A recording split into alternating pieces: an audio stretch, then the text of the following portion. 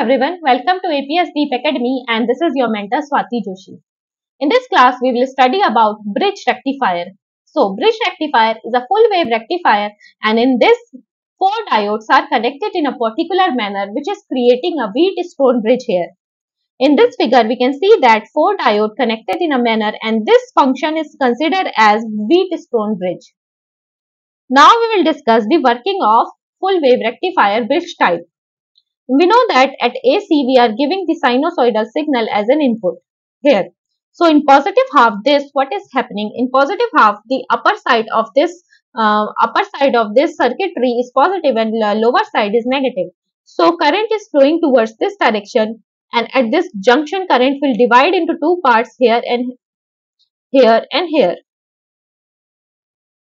Now what will happen if current is dividing into two parts? Then D1 will become forward bias because it is connected in that manner that positive connected to positive. So diode D1 will become forward bias and it will conduct current towards the circuit.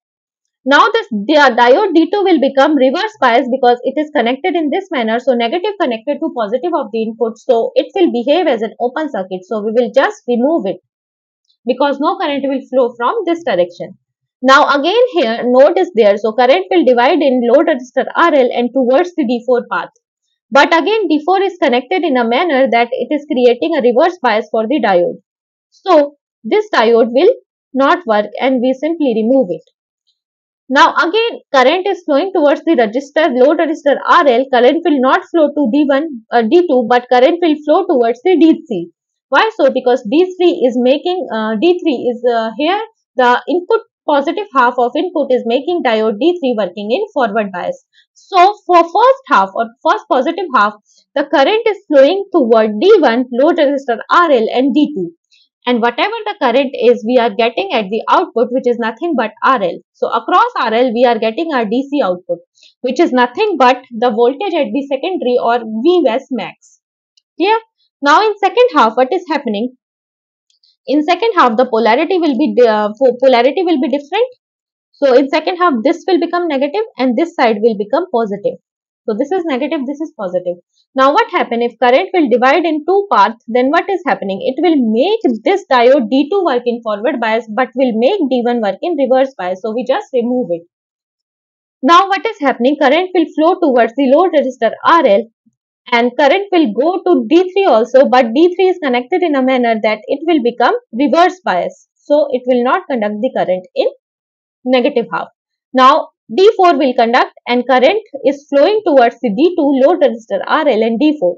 Similarly, at output we are getting load resistor RL, the output of negative half, which is nothing but Vs max here. So this is the full working of what a full wave bridge rectifier is doing. Now in earlier classes, we already completed our studies on half wave rectification, full wave center tape, and in this class we completed full wave bridge rectifier. We know that they have few differences. So we will discuss few differences here.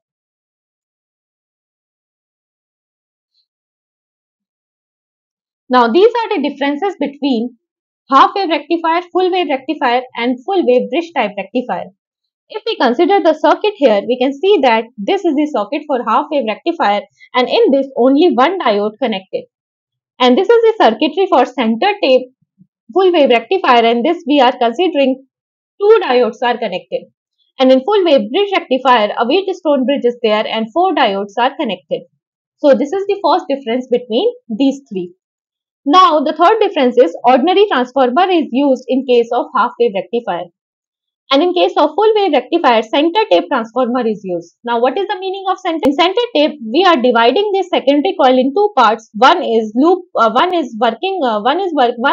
working for D1 and another side is working for D2. So this secondary coil is divided in two parts with this center tape wire. So in center tape full wave rectifier, the transformer used is a center tape because dividing it in two parts, one is creating current loop for diode D1 and another is creating current loop for diode D2. Now in full wave bridge rectifier, transformer is not required but we can use so that our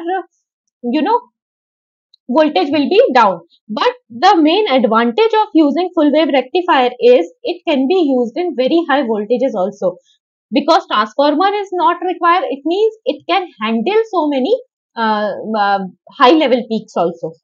Now in fourth, it convert half cycle of applied AC signal into DC signal, whereas in full wave rectification it convert whole cycle to pulsating DC, and similarly in full wave rectification also whole cycle we will receive.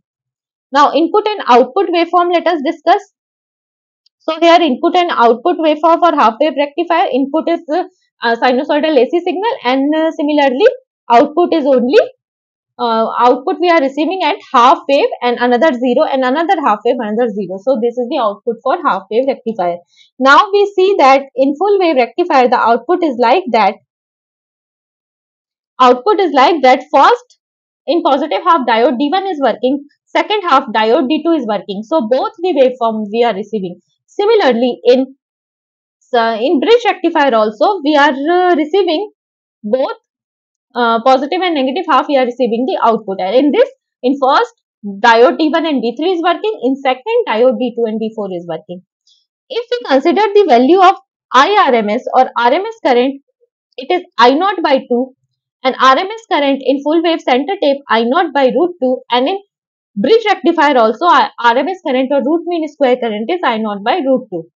You can go to the classes of half wave rectifier and full wave rectifier center tape. You know, very clearly I derived the derivation for root mean square, ripple factor, form factor, and every whatever the peak inverse voltage, peak inverse current, each and every formula is derived in those classes. You can go back and check those.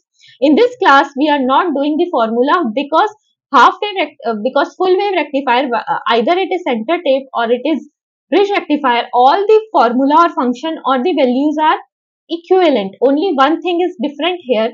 In full wave rectifier center tape, the VS, PIV, the PIV for center tape is 2 VS max.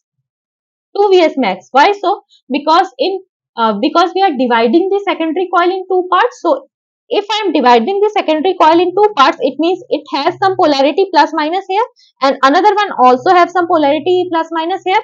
So either diode D2 is not working, diode D2 is in open circuit, but diode D1 is working, because at output this voltage and this voltage the both voltage we are receiving at the output are in. If it is open circuit, what is happening? Voltage is directly transferred to RL. If this voltage is directly transferred to RL, it means this Vs and this Vs. So 2 Vs max we are getting as in PIV at center tape. But in bridge rectifier, the PIV is simply Vs max. Okay, from circuitry also we can see that. So in this only Vs max. Why so? Because this is the load resistor RL. So and in this one and this one, this one upper side, this one lower side, so they both are generating some voltages, because voltage is nothing but the potential difference between 2 points A and B. Suppose A, B, so here A, B, C are there, so potential difference between A, B is also Vs max, potential difference between B and C is also Vs max. So peak inverse voltage in case of center tape is 2 Vs max, whereas in case of bridge rectifier it is only Vs max. All other formulas, ripple factor, KF, everything is same in both full wave and full wave center tape and full wave bridge rectifier. So go to the playlist and do this formula from earlier classes. Now here already we consider the RMS value of current. So now the DC output current. So the DC output current is I0 by pi. DC output current is I0 by pi in case of half wave rectifier, and 2 I0 by pi in case of center tape, and 2 I0 by pi in case of bridge rectifier. So the formula of IDC also we have done in earlier classes. You can check from those. Now peak inverse voltage I already discussed. Now last thing we have to discuss, one is left, is efficiency. So efficiency we already discussed 40.8 or something, 40.8 or 40 we can consider in case of, or 41 in case of half wave rectifier, and 81 in case of center tape, and similarly 81 in case of bridge rectifier. And the second thing is ripple factor. So ripple factor for half wave rectifier is nothing but 1.55. In case of center tape, ripple factor is 0.48, and similarly in case of bridge rectifier, ripple factor is 0.48. Okay. So all the formulas which are coming in center tape and bridge rectifier are same, only the difference is peak inverse voltage. So hope you understand the differences between all three. The applications of rectification, we already know, conversion of AC to DC, and similarly we use the bridge rectifier where we have to use the high peak voltage. So no transformer is required in bridge rectifier. So directly we are connecting bridge rectifier to our AC supplies also. So this is the advantage. Either all the values what are coming in the bridge rectifier or center tape are same. You can go to the playlist and check those classes. Now, for now, thanks for this class. We will meet you in next class.